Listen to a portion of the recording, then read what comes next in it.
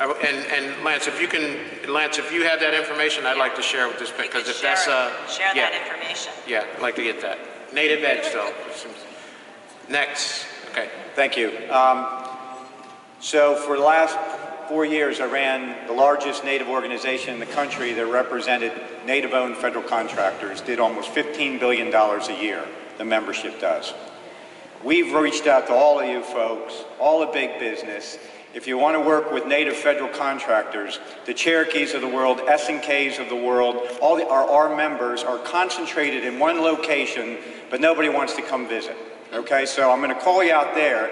That Heidi Franklin right over here, she's not here, is still with NACA. I just left the other day as the executive director. Those are the most successful Native businesses in this country, belong to that association, and have a proven track record. Some of them are billion-dollar ANCs, some of them are $100 million corporations that would be perfect subcontractors, or primes where you would be the sub on contracts. So they're there, you gotta look for it. The Native Edge thing, NACA started that. This organization started the NACA BD portal 4 years ago, where we created a portal for big businesses and Native businesses to engage along with African American businesses in collaboration with the Hispanic Chamber of Commerce and the United States Black Chamber of Commerce. And Native Edge just kind of piggybacked on that, and they're going to carry forward and do the same thing. So that's existed, they exist, that platform's there. The last thing I would like to ask, and this is a question now that I've been on my soapbox. As the chairman of the board of the Potawatomi Business Development Corporation, on 8 different occasions, we've had very successful and well-run subsidiary companies try to get into your supplier diversity chains. When I say you, not you individually, but in commercial business. And every single time we've been told, well, you need to go get certified. There's a disconnect, which I would like to know if you guys have any thoughts about this, is tribally owned subsidiary companies often are not, the day-to-day management is not a tribal member. Those human resources right now in this generation, maybe in the next or the one after that, may exist, but they don't now. There's tribally owned, there's Native businesses that I could own, that I could get into your chain because I manage the company. But the Forest County Potawatomi has cybersecurity companies, IT companies that have proven track records, 9, 10 years of business, tens of millions of dollars. We can't get in because we're not run day to day. You guys are missing out on a whole lot of quality contractors out there that could supply these goods and services. Many of them are also these federal contractors that have proven their wares in the federal marketplace, which are certified through the 8A program as Native, because they're tribally owned, not necessarily day-to-day management. But in the commercial setting, where the real opportunities are, it's almost impossible for a tribally owned subsidiary company to get into your supplier diversity chain. How do you, in your mind, how would you address that situation?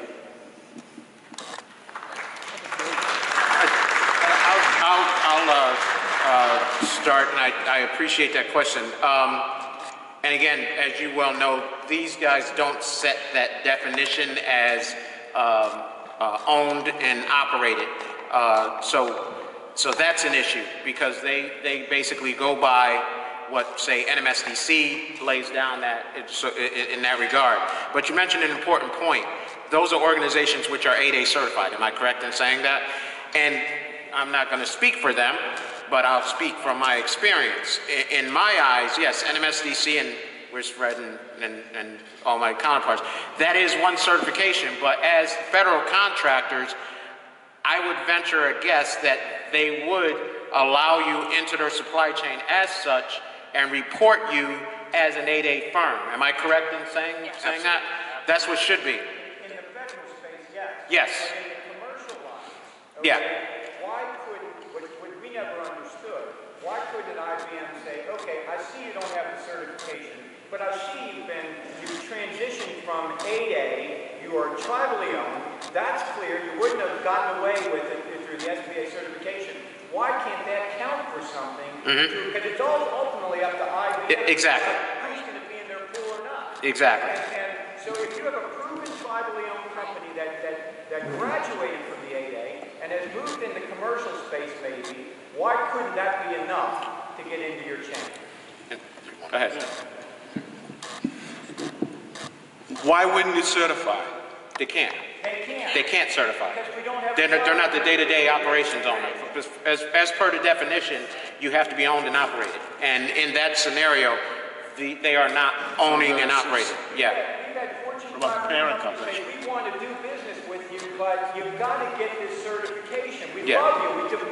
We know how to do the BD and shape even the procurement, okay? But we don't have a bunch of Wharton grads walking around on the res that can run these companies. Right. Okay? And so we can't get certified, so, oh, sorry guys. You know, maybe next time. And that, to me, in my opinion, that, and again, I don't mean to do this, but I've been doing it for a while, but that becomes a company decision. You know, that becomes, It's not on our pay grade. yeah, Right. yeah, But you know, we can deliver that message. Yeah. I'm not even on the commercial side. Yeah. But I've worked in this space for a long time. Yep. And I'm also trained as a Georgetown University Law Center lawyer. But let me say this. I agree with you 100%. And it's wrong and it needs to be changed. Yep. And the only way it's going to be changed if is people like us in our positions take that message back to our organizations and start to ask the question, why? yes. I agree with you. And this ties back into Andrew's earlier point about challenging them. These are things that, and not to get on a soapbox, a number of times small business will not ask that important question to folks like this because they don't want to upset the apple cart on an opportunity. But we're to the point where you have to challenge. You can't, in my eyes, you can't just accept, okay, give me your business card, I'll get back to you or register on my website. No. I need a little bit more than that. I need to know why, or why can't this be done? So my message, and Andrew kind of said, you need to start challenging to get the answers that you feel you need. I believe that's important. So.